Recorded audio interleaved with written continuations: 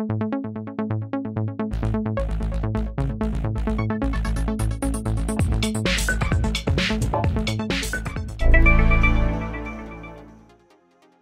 today we're going to do a tutorial on using the FilmicPro app on the iPhone with iMovie for editing. So one of the things about the Filmic app is that it shoots 24 frames per second.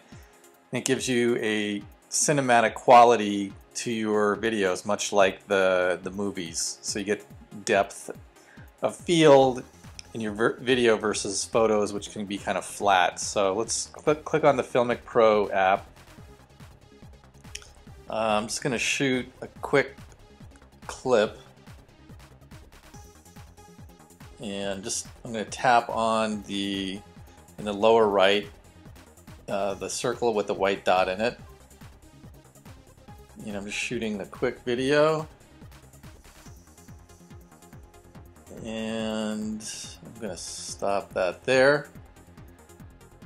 Now I'm going to click on the button that looks like a film strip, and that's going to go to the videos I shot. So to edit the video in iMovie, you need to bring it into your camera roll. So I'm just going to double tap, click on the forward-facing arrow, and just put it to the camera roll, or copy the clip to the camera roll.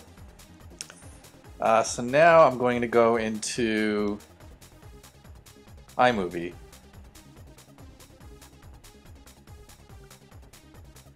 And, excuse me, I want to start a new project, so I'm going to click on the plus sign, click New Project, and I'm going to add media.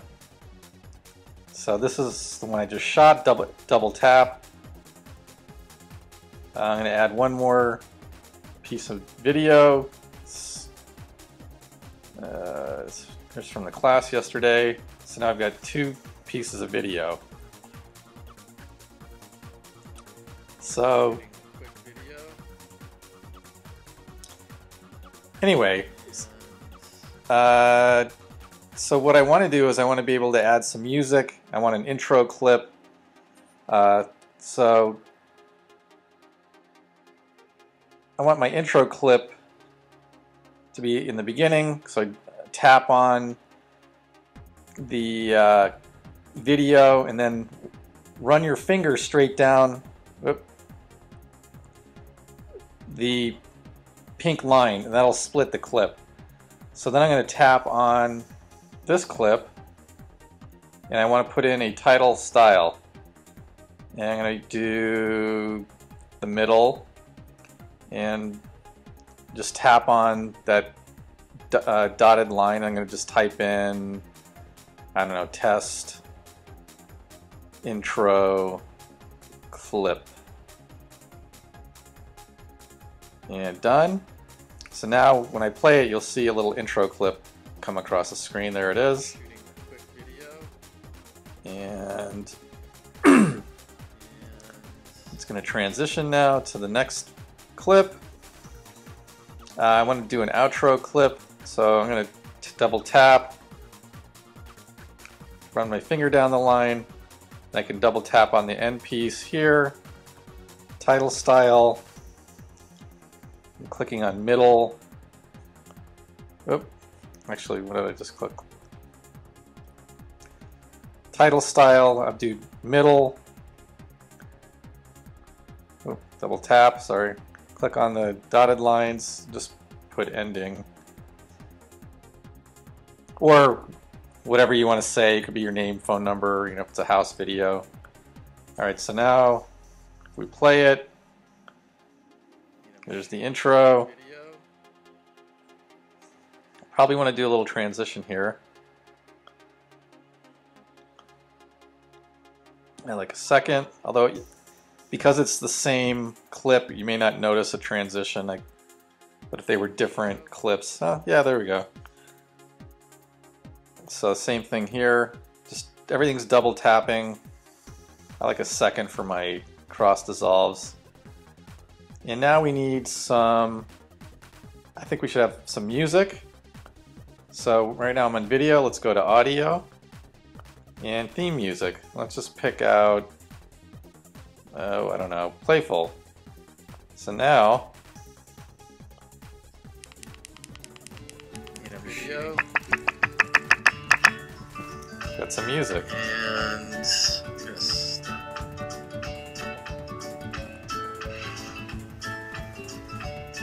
a quick one. Alright, so say I want to add some audio. I'm just going to go to record audio. I want it to start right where the playhead is. That's the pink line. I'm just going to click on record audio.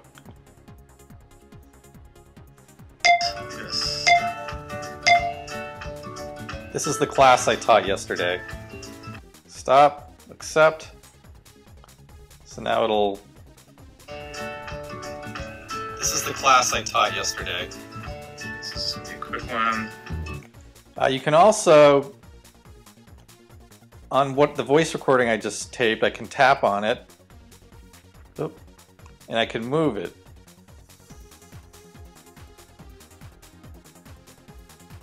So if it's not quite in the spot I need it, I can move it around. So now it's, you got I mean, for just using your iPhone, you got a pretty cool way to get a nice looking video up quickly. And just... This is the class I taught yesterday. The other thing I like to do is, if you go into settings, you can do fade in and fade out from black. So it'll watch it fade in, which I think is kind of nice. Let's just fast forward to the end. This is a quick one. So I think that looks a little bit better. When you're done, to get it into YouTube, click on Projects and click on the forward, looks like a little mail with a forward-facing arrow, and just select YouTube, and you can just upload it. Now I don't fill much out in here. It's just easier to type it out from my laptop versus on the iPhone, but I think you get the point. Also, when you're shooting video with your iPhone, you really need to have it on a tripod. It's just going to be too shaky. People don't like to watch it. So there's a thing on Amazon called a glyph, which you can get. So I recommend, that for your project. I think they're about $20. So anyway.